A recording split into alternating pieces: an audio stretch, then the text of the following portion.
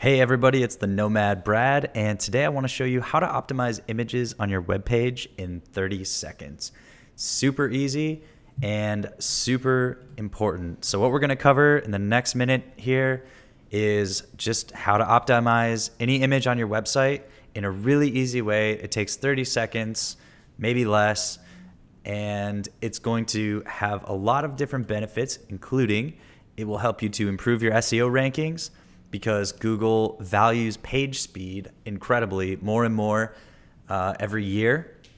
It's coming into factors like SEO ranking, and it's also going to improve your Adwords and Bing quality score. It's a factor in determining basically what they charge you for ads. So if you have faster loading speeds that on your page, if people don't have to sit there and wait for images to load, then the page is going to load faster. The user is more likely to stay on the page and consume the content on your website.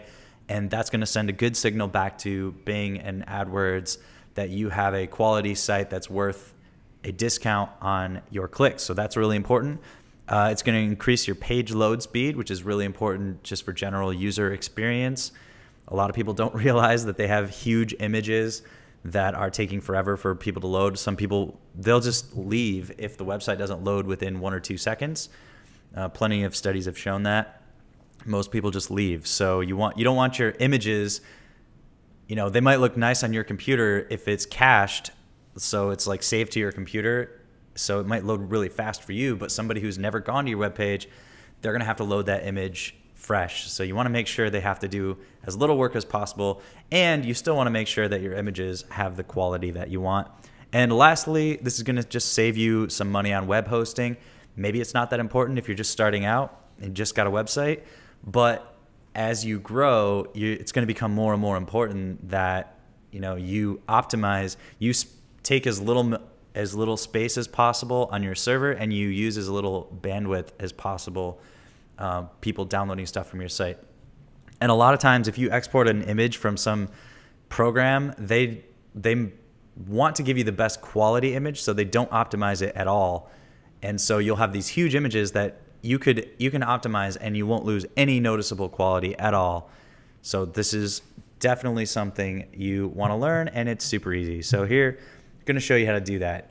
Step 1, go to a website called TinyPNG. Very recognizable from this panda. This site is amazing, and it's super duper easy. You can either click here, or you can just drag and drop the image. So obviously this is best for just a few images at a time. You can see it starts working immediately as soon as you drop your image, and it tells you how much space you're saving. So here, there's a good example. This image, if you can see, is 3.1 megabytes. And that was just directly exported out of a program called Jing. That was just a screen capture of my computer. There's no way, there's no reason that file needs to be 3.1 megabytes for an image. That's huge and totally unnecessary.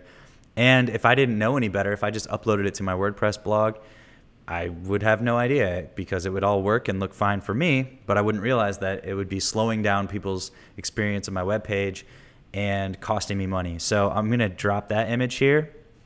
This one takes a little bit longer because it's so big, but 3.1 megs, you can kind of tell here, it's cutting out. So this one was 158.2 kilobytes, and it got it down to 52. So that's about, 67%. I guess it tells you everything you need to know. And then this big one, it's actually going to compress down 80%.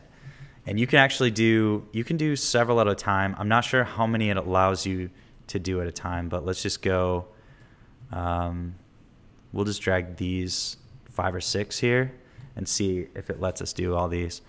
I think if you do more than that, they will kind of let you know how to go about doing that.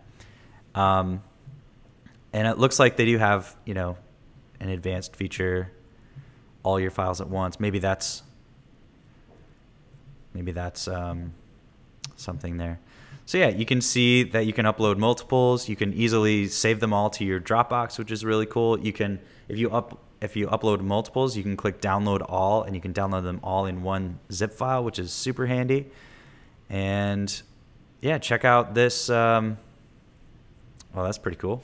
I didn't even know about this. Apparently they have a WordPress plugin, so maybe I'll do a review on that and share it with you, share my experience. But this is pretty much it. This is how you save tons of space on your website, and you get better quality scores. You get better SEO rankings just for spending a couple seconds. Whenever you put a new image on a blog article or whatever, just spend a couple seconds going in here, dropping it in.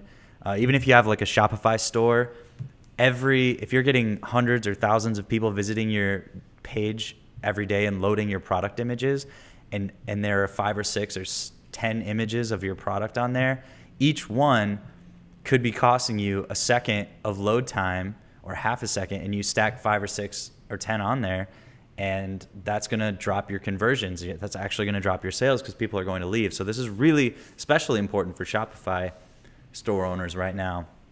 Just optimize your images. It takes less than 30 seconds, and it will save you money and increase your sales down the road. That's pretty much it. Yeah, you can download them individually or all at once.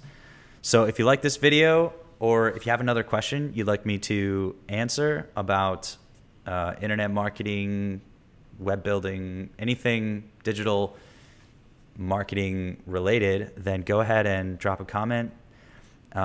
If you like this video, I'd really appreciate it if you just click the like button, if you comment, share, or if you subscribe to my channel. That would be really amazing. I've got lots of tips, especially right now I'm working on a lot of Adwords and Bing ads tutorials.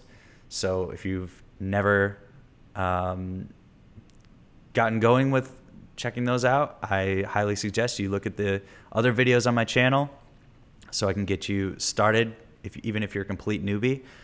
And yeah, thanks for watching. I hope this tip really helped you out, and I'll look forward to seeing you in another video in the future.